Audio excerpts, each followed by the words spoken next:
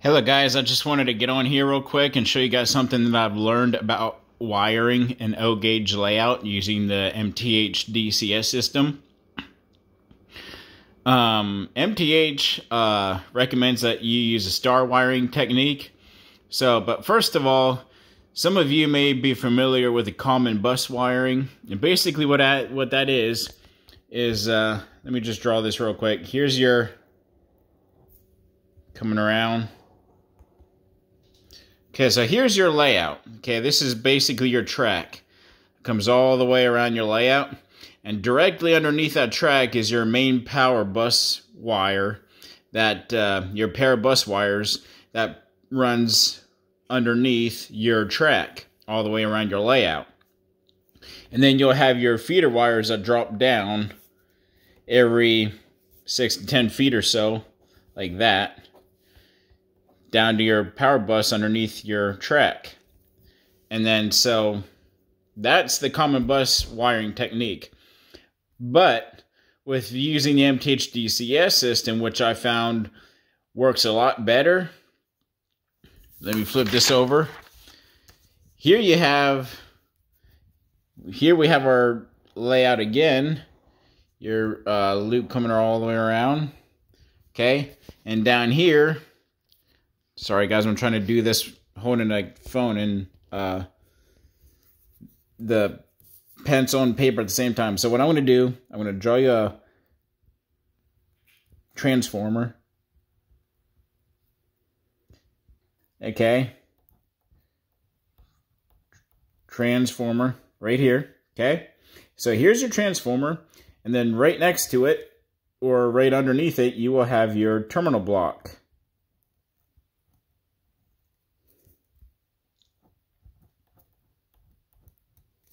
Okay, block. Well, I just put, so you get the picture. Here we have transformer and your MTH terminal block. So you're going to run your power feeds from your transformer to your terminal block. Okay, and your terminal block will have numbered terminals on each side. You'll have positive on one side, negative on the other side, or your common. So your whole layout will be shared. All the common wiring on your layout will be shared using this technique. So you don't have to separate any common wiring. All that common wiring is going to be shared. The only thing that you will have to separate is your positives. So from your terminal block, we're going to draw, well, we're going to run a set of wires from this side all the way up. Okay, so let's say this is your positive side. So you run a positive wire coming all the way up to this end of the layout, straight to your center rail, which is your hot rail, positive rail. And then the same length of wire coming from the negative side, or your common side of your terminal block, is going to run all the way up. And then that will go to your outside rail. And that will be shared with all your outside rail throughout your whole layout. And then so what you want to do then is make a block right here. This is insulated. So this center rail is insulated using a plastic rail joiner here. And then another 20 feet over here, you're going to separate the center rail again using another insulated rail joiner. And right in the middle of that, which is your 10 feet mark, you're going to drop your feeder wires, negative and positive.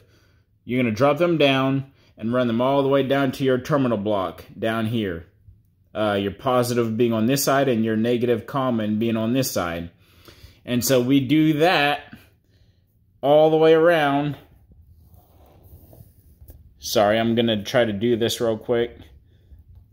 I know I'm holding the phone awkward. And then same thing, go up this way. And then to here. I know it looks like a big hot mess, but you will just run straight wire feeds coming from your terminal block, positive, negative, going to each section of the layout. And then your layout will then be, your center rail will then be divided into blocks going all the way around. And so this is what I've learned. I haven't tried it yet. But I've heard that this works very well. The person I learned this from, you guys may be familiar with him, Mr. Muffins from Mr. Muffins Trains on YouTube.